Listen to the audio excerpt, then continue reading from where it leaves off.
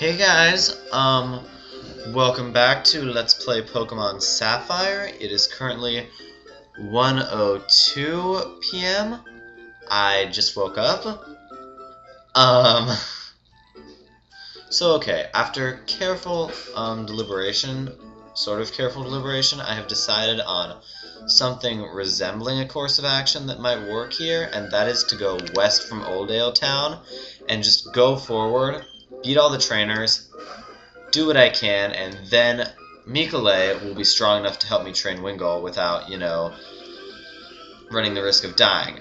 What I was going to do was go north from Oldale Town onto what I think is Route 103, but the problem with that is there were Wingull there, as has been seen, and Wingull have a tendency to kill fire types pretty quickly, and Torchic being a fire type, I think that's a bad idea. So I still have a heal from Oldale Town, and I still have one more from the city that is to the west of this route, which is Petalburg City. So, alright, let's do this. Good luck, guys. See, that's one thing about Nuzlocke. It is really designed to get you really attached to your Pokemon, so that when they die, you become very sad, and that's sort of a bit of sadism maybe on its part, but I guess masochism for me, because I am subjecting myself to that. But so here we have a Zigzagoon level 5, which is probably the scariest Pokemon on this route, because it has a tendency to either score critical hits on you, or stall you down with Growl, or just be generally annoying. So I got lucky here. I beat it taking only 6 hit points of damage, which is very good, and not at all what I expected. And so I've beaten the first trainer.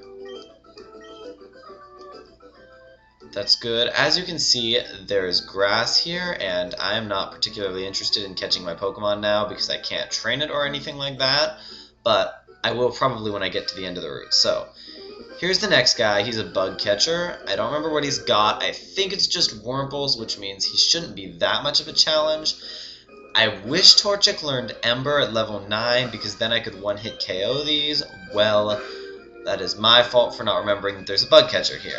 Now, hopefully I'll get lucky and they'll just try to string shot me over and over again, and I don't have to take damage from this guy anyways, but that's not a very realistic hope, I don't think.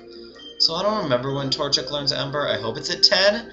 I really hope it's at 10, because Petalburg Woods is coming up soon, which is this giant forest between Petalburg City and Rustboro, which is home of the first gym. Yeah, see there, I took 2 damages. But I really hope he learns Ember soon, because Petalburg Woods is full of bug and grass types that Ember can 1-hit KO and Scratch can, like, 5-hit KO.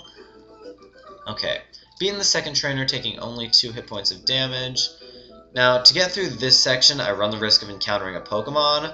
I'm just going to do it, and here's a trainer. We're both beginners. I don't remember what he's got. I'm not particularly scared by what he's got. I think it's like Zigzagoons or something.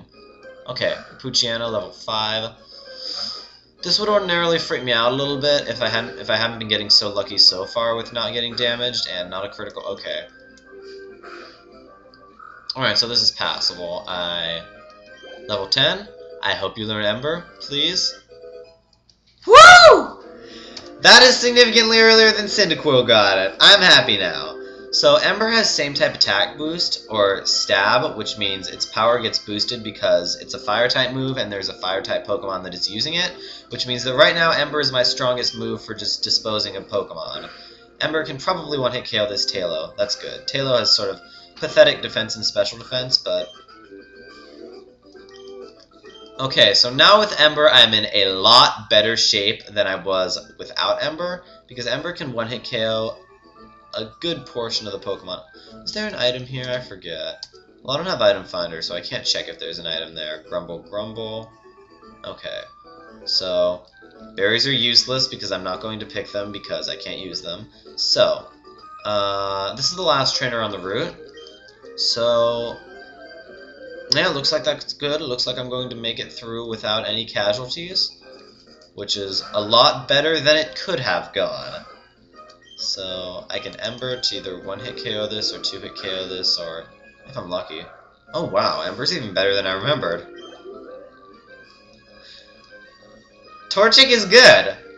I had thought Torchic was going to be a somewhat poor choice for this because of his matchup against the first gym, but Ember is really doing a lot of things that Mudkip's Water Gun does not do.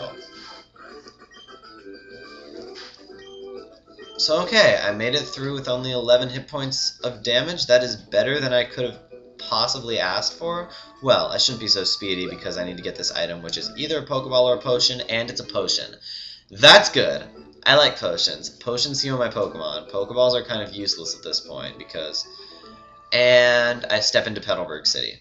So I have finished Route 102.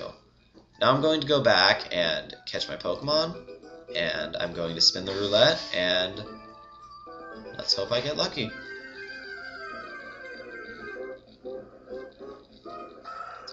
Zigzagoon.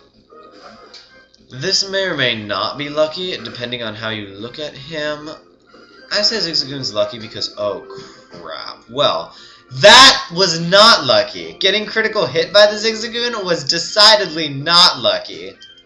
But having the opportunity to catch the Zigzagoon herself is lucky because Zigzagoon learns Headbutt in a couple of levels, and Headbutt is really awesome because it destroys almost everything, especially when Zigzagoon evolves, but... Okay. I've caught my Zigzagoon. What shall I call thee? What shall I call thee? So I had to look up how to spell this. I thought it was Ginkgo, but no, apparently it is Ginkgo. So, it's sort of become tradition for me to name my Zigzagoons after plants. It's sort of a weird tradition, but... Hang on, Windows Update. Postpone. It's sort of a tradition that stemmed from the other time I tried to do a Nuzlocke, where I had a Zigzagoon named Willow, who was really, really valiant, and died, unfortunately. Against Watson, I had to use Willow as sort of a pop fly, because my Marshtomp had less than 20 hit points left, and I had to get him in against the Magneton without getting hit with the Sonic Boom. And the only way to do that, I'm just going to do the Wally event now, and I may cut this out later, but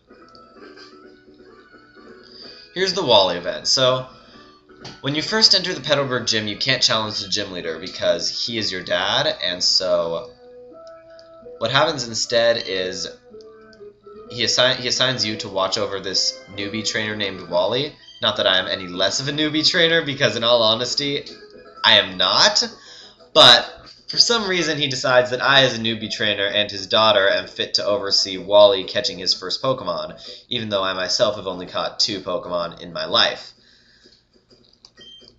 So, Wally gets lucky. This is scripted, and every time he runs into a Ralts, which is the rarest Pokemon on this route, and also he runs into a level 5 Ralts, and level 5 Ralts cannot be found on this route. As in, they can be found at level 4 only when you, the player, are walking through this grass. So he actually breaks the rules of the game here, which I've always found somewhat off-putting. But okay, so now he tries to catch this, and the Ralts only knows Growl at this point. It learns Confusion at level 6. I guess, ostensibly, this is so it doesn't 2-hit KO the Zigzagoon or something weird and end up messing with the event, but basically what this means is because he gives the Zigzagoon back to my father / the gym leader when he's done with this. Basically what this means is that Wally has caught his first Pokemon and it knows only Growl, which means technically it should be impossible for this to work as his first Pokemon because it doesn't know any damaging moves, so that Ralts can't protect him at all. So I'm just really baffled by how this works, because eventually he does get that Ralts up past level 5, and he shouldn't be able to do that because it only knows Growl, and it can't KO any other Pokemon. Anyway, so that's my rant about the Wally event. And so, with that finished, we can now explore Petalburg City slightly. This is Wally's house. Wally's family are inside. They don't do anything particularly interesting at this point. These are other houses which I would go into if this wasn't recording, but I'm not going to because it is recording. So, next step, I think, is to attempt to train Wingull a bit, and the way I'm going to do that is go back to... Actually, this route is the best one. Yeah, I'm just going to stay on this route, but I'm going to heal up my Torchic with a potion. And having done that, I will then perform the switch of this, and I will do the thing where you go into the grass and then switch out your first Pokemon for another Pokemon and then kill it with the other Pokemon in order to gain experience. Now, ordinarily I'd call this something of an illegitimate tactic, but because this is a Nuzlocke and because I'm imposing such strange restrictions on myself, it's sort of necessary. Otherwise, Phantasm runs the risk of just dying, and I don't have enough Pokemon to support him training very slowly. I don't have enough potions to support him training slowly. So I'm just going to save here, and because I think it's probably been 10 minutes, and until next time, this has been Let's Play Pokemon Sapphire. I look forward to seeing you again.